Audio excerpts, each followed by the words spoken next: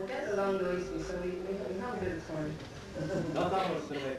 I'm staying up here for 2 hours. Well, I make breakfast and it's giving us fun because I'm writing for 20 years, and this is the first poem that I've written about my father.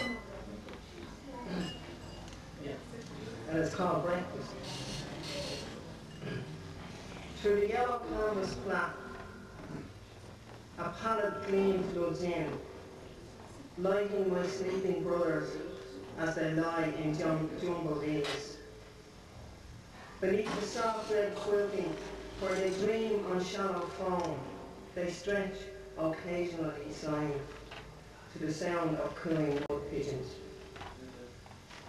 Outside, a cool white mist shrouds the purple heather as a vapid sparkling dew anoints the dull green plain.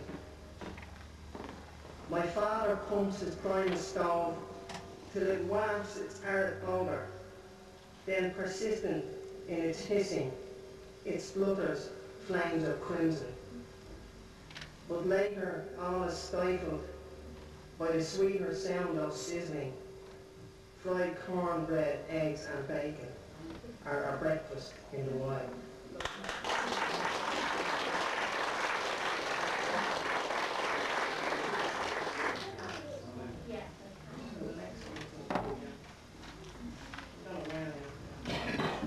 I'll read France.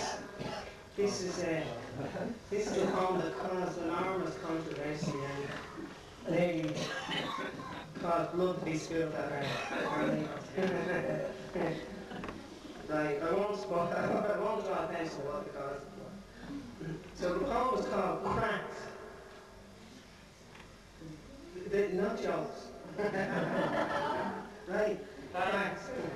Michael Flanagan, Yeah? did you ever hear my poem that begins, who killed Bobby Sands? I did. I said Margaret Thatcher by Snow White Hands. Oh, very nice. Killed Bobby Sands. Very good. I like that.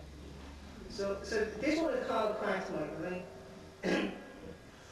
When light falls between cracks, tolerance expands and growth begins again.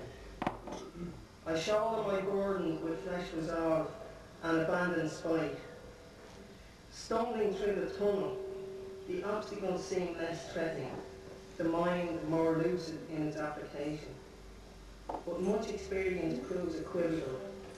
Old solutions meet new suspicions, where the past has never actually passed. When dismal gloom descends again, I'll tackle it with more tenacity and search for seams near every surface.